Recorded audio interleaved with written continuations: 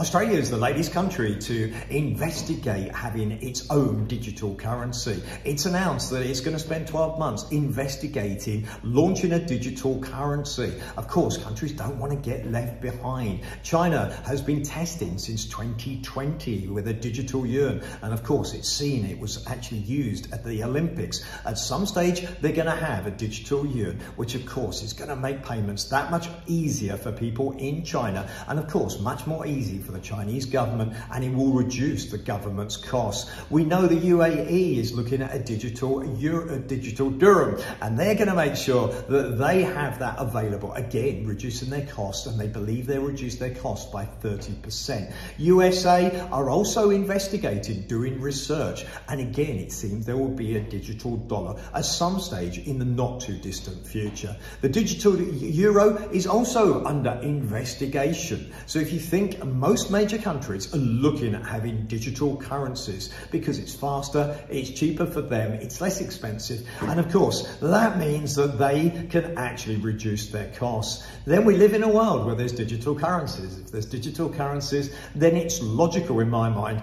that people will invest into digital assets. Commodities like Bitcoin will be more and more acceptable to the public and more used. And that's why over a long period of time, or over a medium period, I actually feel that digital currencies are going to be successful. And in particular, Bitcoin is going to be one of those ones that actually gains from countries launching their digital currencies. Along with Ethereum, that I'd regard as a platform, those two in there will, in my opinion, be one or two of the mainstays of the cryptocurrency market. Going to be interesting to see. Great to see Australia making the announcement and showing that they're part of the future. They're one of those countries that realise that digital currencies are indeed the future. Hit subscribe. I'll put out information on what's happening in the investment markets, how to make money, and indeed what successful people do that makes a difference to them. Hit subscribe so you don't miss a video. Please like, please share the video if you feel